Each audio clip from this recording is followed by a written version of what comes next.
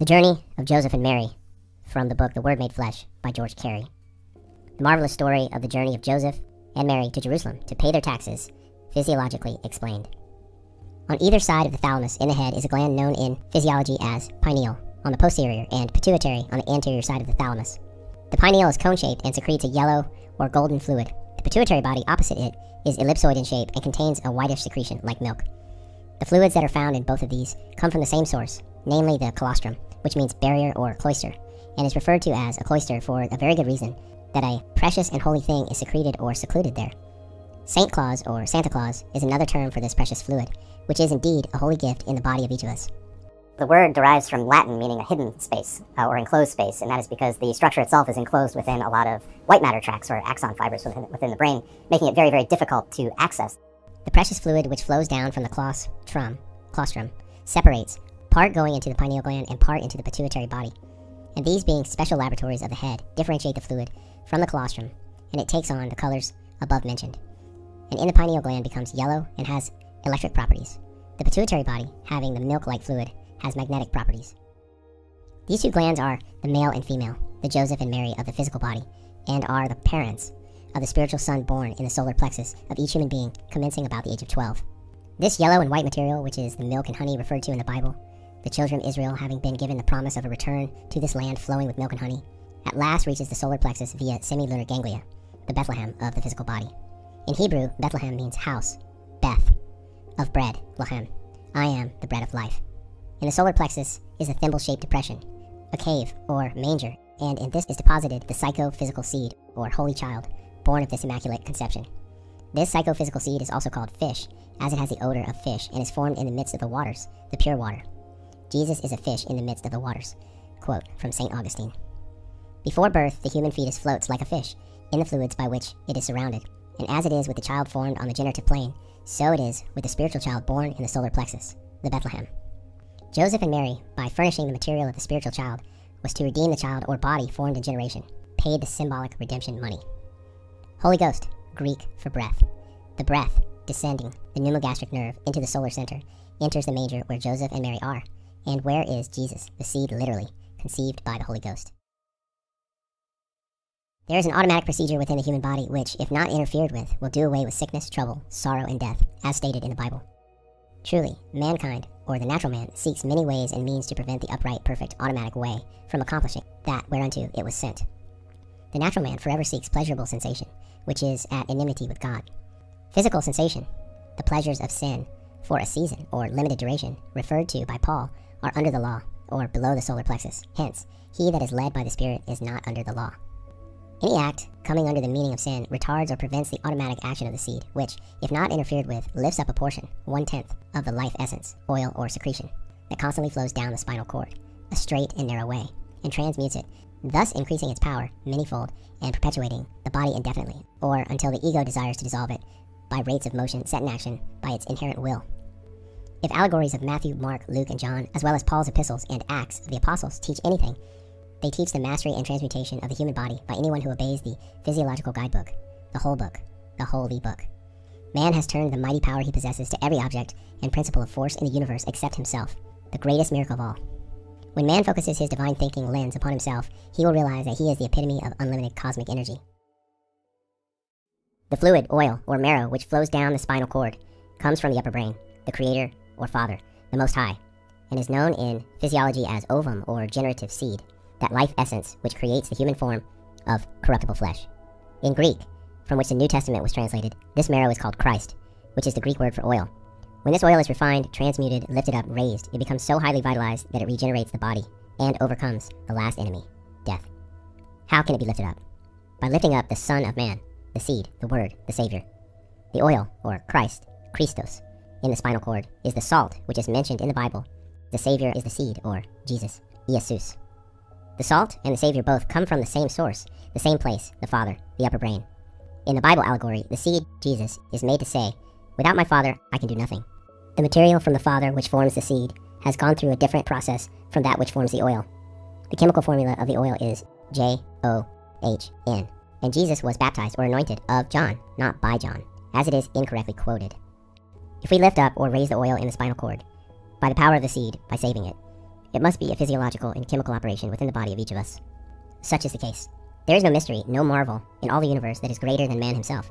Man, know thyself, in quotes, confronts us down through the ages, but only a few have paid attention to the voice of the Delphic oracle. Only a few have looked within. There is a wonderful, straight and narrow way, a real straight, not straight, which extends from the upper brain, the cerebrum, to the end of the spinal cord, otherwise named Jordan in the Bible. We find that the meaning of this Hebrew word is descender, or river of God. The straight and narrow way is indeed the river of God, for it leads to the Father, the Most High, the upper brain. In Bible terminology, the solar plexus also means manger, cave, Bethlehem, for it is the center of this plexus of nerves that we find the thimble-shaped cavity, or depression from which issues forth the Redeemer of the Adam man. In a dual sense, it is the house of bread, as it is the place where the divine bread or seed is formed, and it lies directly back of the house of material bread, the stomach. Man shall not live by bread alone, but by every word, or seed, that cometh from the mouth of God. Jesus was born in Bethlehem, and this word means in Hebrew, house, Beth, or bread, Lahem. See how wonderfully the Hebrew words express the true meaning of the hidden truth. I am the bread of life.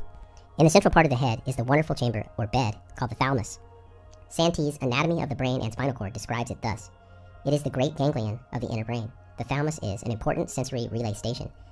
Its medial part is concerned with smell, and its lateral part with common sensation and taste. According to Head and Holmes, it is also an organ of consciousness or impulses of pain and temperature. The third ventricle separates the thalami from each other, except at the middle point, where they are joined by the massa intermedia. The thalamus is situated behind and medial to the corpus stratum, and projects backwards over the midbrain. The thalamus is shaped like an egg, with the small end forward. It measures 4 centimeters in length and 2.5 centimeters in width and thickness. It has an interior and posterior extremity of 4 surfaces, superior, inferior, medial, and lateral. The most striking statement in the above paragraph is that the thalamus is egg-shaped, and we can readily see why there's so much reference made in ancient religions to the egg. For the thalamus, with its adjacent appendages, when viewed in cross-section of the brain, looks exactly like a beetle, the body egg-shaped, and the horns of the lateral ventricle typifying the horns of the beetle.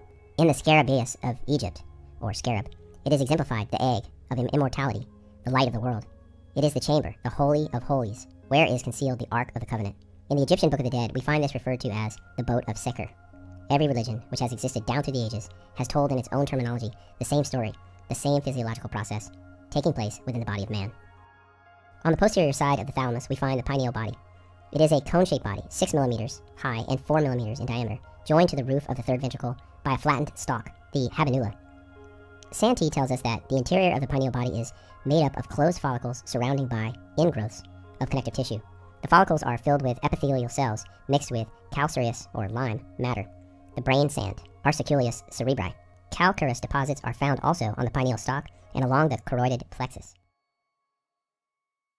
The upper section of the pineal body is the optic, or the eye, the, in quotes, all-seeing eye. It is the wonderful light of the candle, which give light to the whole house. This pineal body is male spiritual organ. Side note, the pineal gland is one of 2 places in the human body that has what they call piezoluminescent cells, which are cells that are, they're not round, they are sharp and crystalline, jagged. The retina of the eye has these cells, as well as the pineal gland. And the pineal gland has them because it takes in light with these cells, and it also reflects, refracts, and emits light with these cells. So the light moving around the optic thalamus in the brain as the electricity through the chemical wetting initiates a vibration of the pineal gland. This light emits from the pineal gland, and actually, this is where we get the term enlightenment. In esoteric as well as physiological meaning, this is Joseph, meaning to increase, the father of Jesus, the seed, the Redeemer. It is the organ through which the electrical forces of the body play. It is, in other words, one of the differentiators of that, the universal essence deposited, materialized, in the cerebrum, the upper brain. In medieval Hebrew, as quoted from the sacred books of the East, is referred to as the crystalline dew from heaven, deposited in the cranium. The marvelous symbology of our own Bible is duplicated in all ancient scriptures, in all the nations of the world. Some of this wonderful essence, this Father, flows down from the upper brain into the pineal body, where it is differentiated, becomes masculine, positive, electrical, in quality and action. On the other side of the thalamus is located the pituitary body, the feminine spiritual organ. It is a small, reddish, elliptoid organ in a depression of the sphenoid bone, and is attached to the brain by a pedicle. It has 2 lobes, one of yellowish gray and the other reddish gray in color. It secretes a mucus or a phlegm, and the latter substance is what's given its name. It also receives the secretion from the Father, the universal esse, E-S-S-E, the undifferentiated substance from which all things are brought forth. Following into this gland, it becomes magnetic, feminine, in its quality and action. It is the mare, Mary, pure sea or water, the mother of the Holy Child. The pineal gland is directly referred to in the Bible as Mount Peniel, where Jacob rested with the angel of the Lord. In Hebrew, the word means face of God. It is indeed the face of God. The top of this gland being the eye. Where can the eye be located? Save in the face. Side note, the story of Jacob's ladder, where he rested and he saw angels coming up and down, descending up and down the ladder, is also just another reference to the human body. Jacob's ladder, the ladder is actually the spine, the 33 steps or rungs of the human spine. That is the original Jacob's ladder. Connected with the pineal gland is a nerve called the pingala. In secret writings, this nerve crosses the spinal cord at the base of the skull, in the medulla oblongata, and follows down the right side of the spinal cord to its end. Likewise, connected with the pituitary body is the nerve ida, which crosses the spinal cord at the same place the pingala crosses, follows down the left side of the spinal cord to its base. Here, the two nerves converge into a body through the semi-luna ganglion, where they merge into the solar plexus. The divine esse, which has been differentiated by entering these two glands, has become Mary and Joseph, the mother and father of the Holy Child. This material, this actual substance, enters the solar plexus, where it combines with the holy breath, and the seed is born.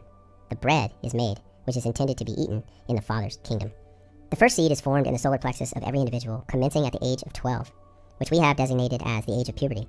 Therefore, it is formed every 29.5 days. This taking place in each individual at the time of the month where the moon is in the sign in which the sun was at the birth of the individual. Another side note, the word moon is where we get the word month, because the original calendars were not solar, they were lunar and more accurate. So every time the moon went through its whole stage of waxing and waning one time, which is 29.5 days, that was one moon or 1 month. Herod, Pharaoh, the passions, desires, and emotions seek to slay this divine babe. In the Bible, we find the statement, Joseph shall have a double portion.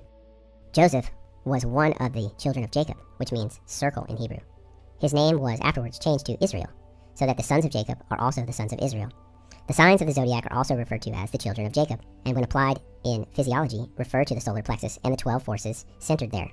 So Jacob is, the word Jacob in Hebrew means circle, so we see that the zodiac is a circle. All the forces which enter the body of man are received in this part of the body, and are sent out from there.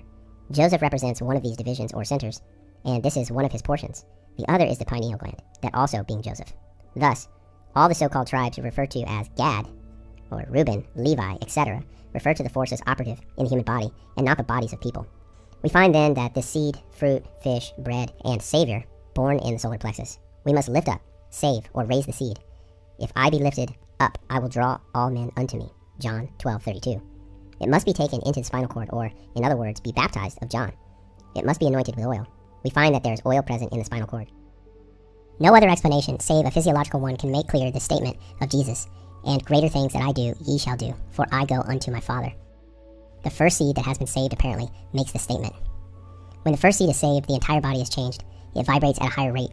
The fluids are purer. In 29.5 days, another seed is born, and the material from which the seed is formed is of a more refined substance, of greater power.